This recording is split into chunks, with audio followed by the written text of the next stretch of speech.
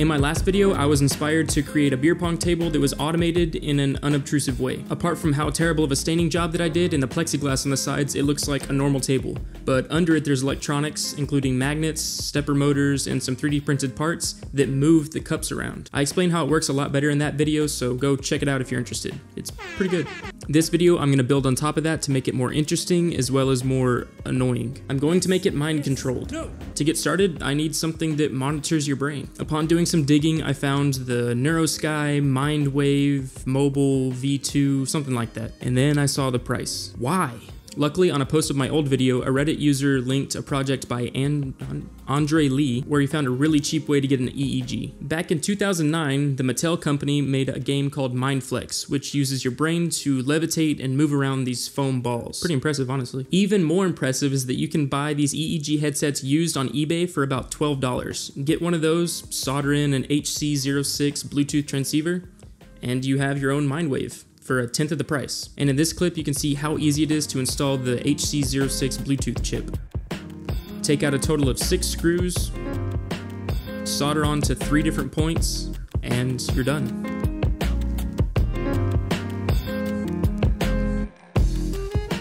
And then I made a second one.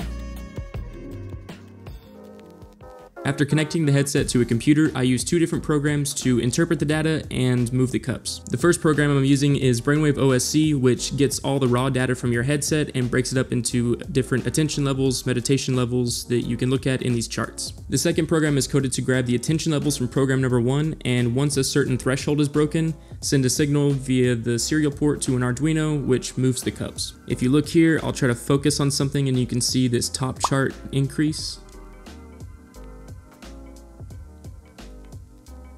That's neat. The data in this top chart is being grabbed by the second program and it's displayed over here at the bottom of the second one. And then if I try to relax, not think about too much, the meditation levels in this second chart will increase. Relaxing is difficult for me. What I'm hoping to find is a correlation between how much you drink and your attention and meditation levels. If I see that the more you drink, the more relaxed you are, then I'll try to make the game to be easier the more relaxed you get. In other words, the game becomes easier the more you drink. Do I look cool? Now it's time for me to test this out. I've got one software running to make sure that the headset can connect properly. Now I'm just gonna turn the other one on. The table still works. When you first turn on the processing software, it has to connect to the serial port so it resets the Arduino. It's fine. Now that everything's running, I've got the threshold set at 75, so once my attention levels meet that point, it will send a signal through the serial port to the Arduino to send the cups back and forth at whichever speed that I pick. Now if I just focus on something, I can see if I can get it to move.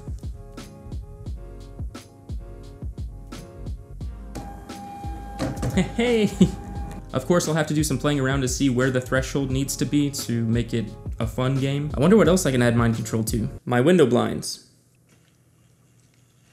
Driving my Jeep. I don't want to try that. My relationship. Oh my god, Tyler, you even paying attention to me? Apparently not. Student loan debt. It's worth a shot.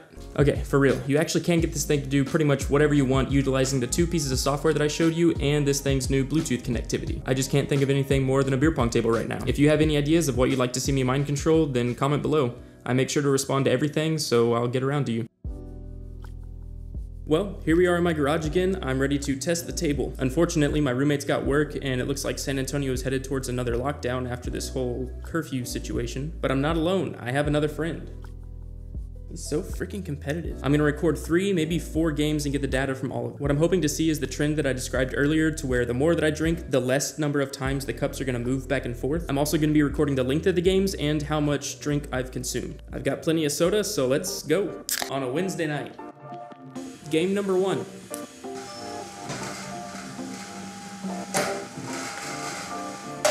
Hey, 1. I'm so bad. Oh!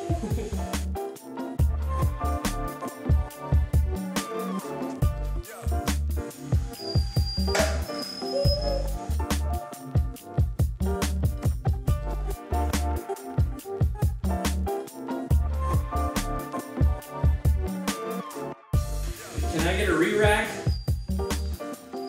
All right.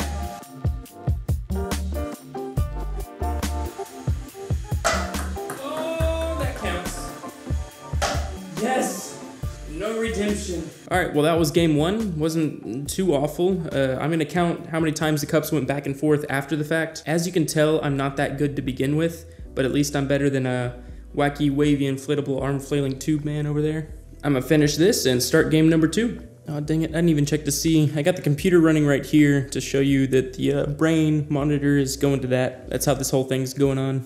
Alright, game number 2. Oh, same cup, that's 3. House rules. Oh, I'm so good. Never mind.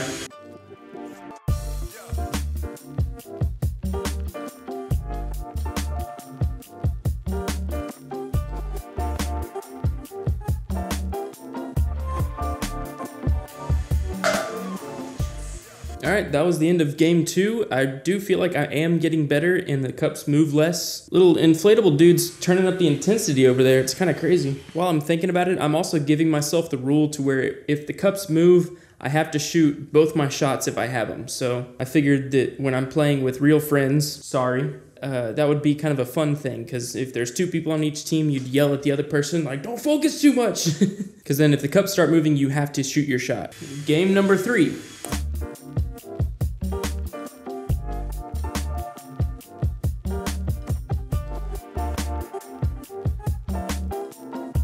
These cups have not moved.